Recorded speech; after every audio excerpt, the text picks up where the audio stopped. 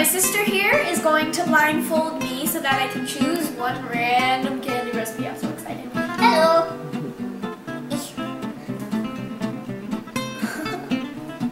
Okay. I can see. Oh, you can see? Oh. Yeah. Yeah, we'll pull that down. Okay. Okay. Now you can see? Yeah, I can see now. Okay. Okay, it's done.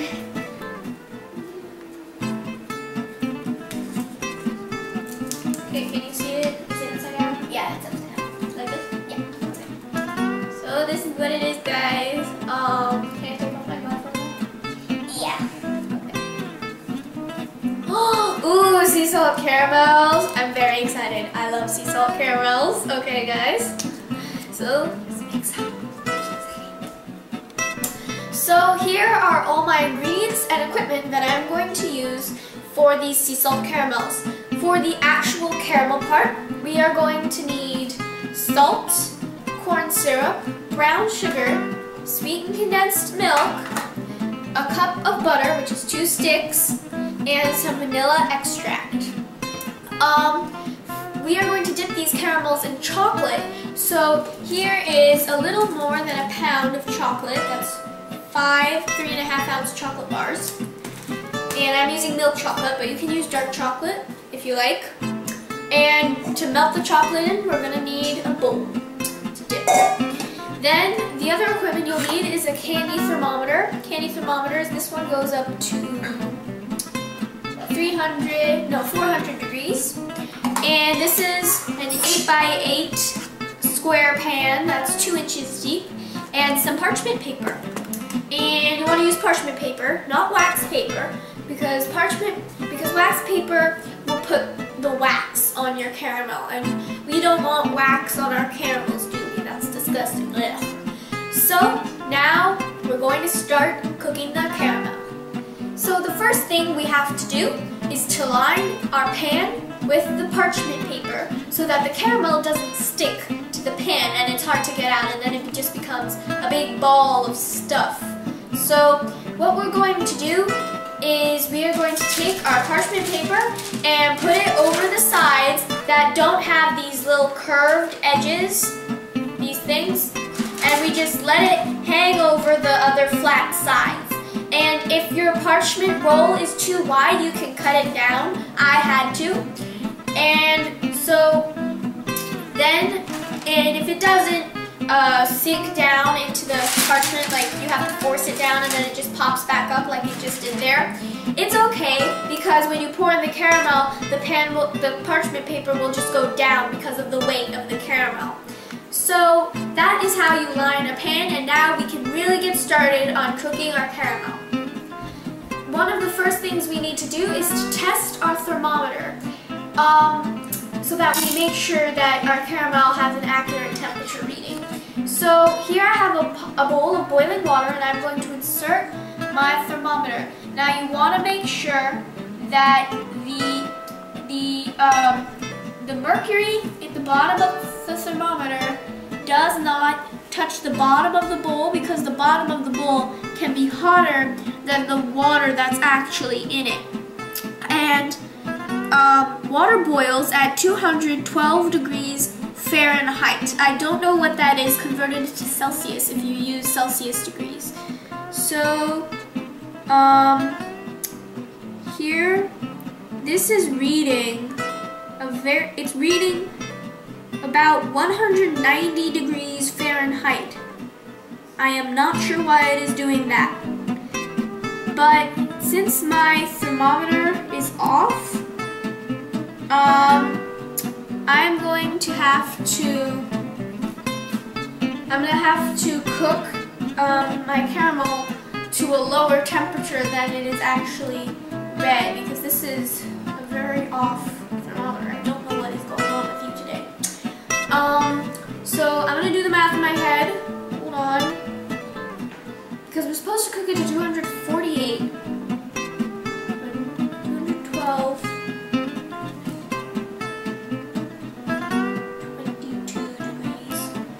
40 minus 22 is 26. So I have to cook the caramel to 226 degrees on this thermometer. This thermometer will read 226 degrees when my caramel is ready. But if your thermometer is very accurate, then you must cook it to 248 degrees. Now let's get started making the caramel.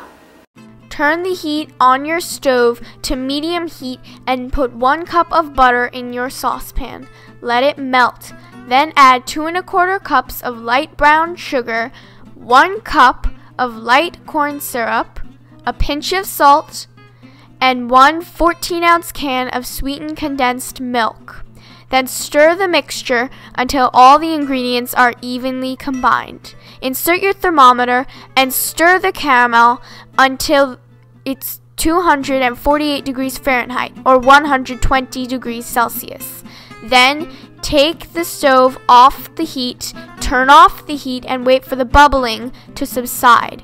After it's subsided, pour in 1 teaspoon of vanilla extract and stir the vanilla extract in. Then pour it into a pan and let it set for several hours.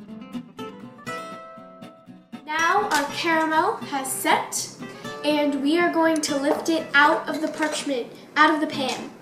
So what you are going to do is you take a knife, going to cut along the edges of the sides of the pan to get that caramel off the pan. So cut along the sides that the parchment paper is not on. So I'm just going to lift it up.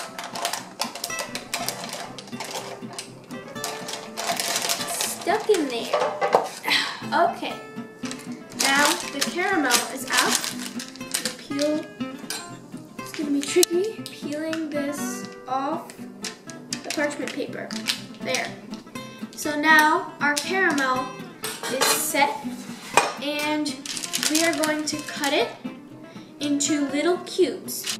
Okay, so now I have unwrapped 5 of my chocolate bars, and this recipe calls for 1 pound of chocolate. So these each are 3.5 ounces, and 1 pound is 16 ounces. So 5 bars makes a little more than 1 pound. So what you're gonna do is you're just gonna chop your chocolate into chunks. It's tough. Chop your chocolate into chunks. This chocolate is cut into squares for me, and I'm gonna cut each square in half so that it's nice and small chunks. And you just keep cutting until you have all your chocolate cut. Okay, so now that I've chopped all my chocolate, what you're gonna do is just lay it out like that, sort of.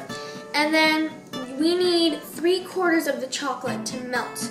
So I'm gonna cut it in half, and then push that aside. Then I'm gonna take this half and cut that in half. So, okay.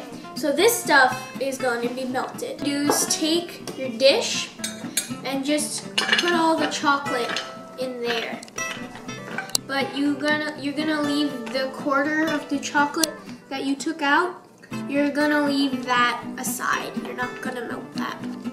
Because what we have to do, we have to temper the chocolate, which means getting it to the right temperature. And tempering requires seating. Put your chocolate in the microwave on high for 20 seconds. Do it again. Then stir it. Keep repeating this process for 20 seconds at a time and keep stirring until your chocolate is completely melted. Alright, so now that our chocolate is melted, we are going to start the tempering. What you have to do is take all your unmelted pieces of chocolate and put them in the pot or the pan or the dish that you are doing. Then stir them in and insert your thermometer. Your milk chocolate should reach up to 86 degrees, which is exactly what this thermometer is reading.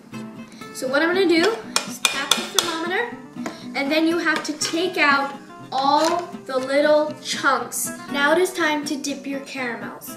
So put a caramel piece on your fork, and then just dip it in the chocolate, swirl it around so that it's completely covered.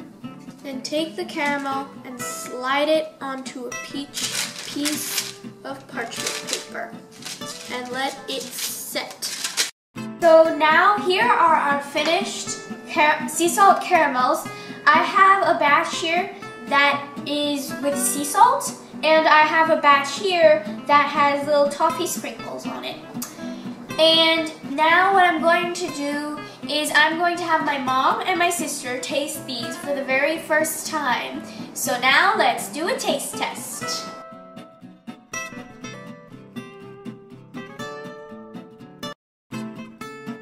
How it's gonna work. You guys are going to both taste it at the same time. And which one of you wants to try the toffee and which one of you wants to try the sea salt? I'll try the sea salt. I'll try the toffee. Okay. Alright, so you guys can pick one up. Okay. And then you just say what you rank it. 5 is the highest and 1 is the lowest.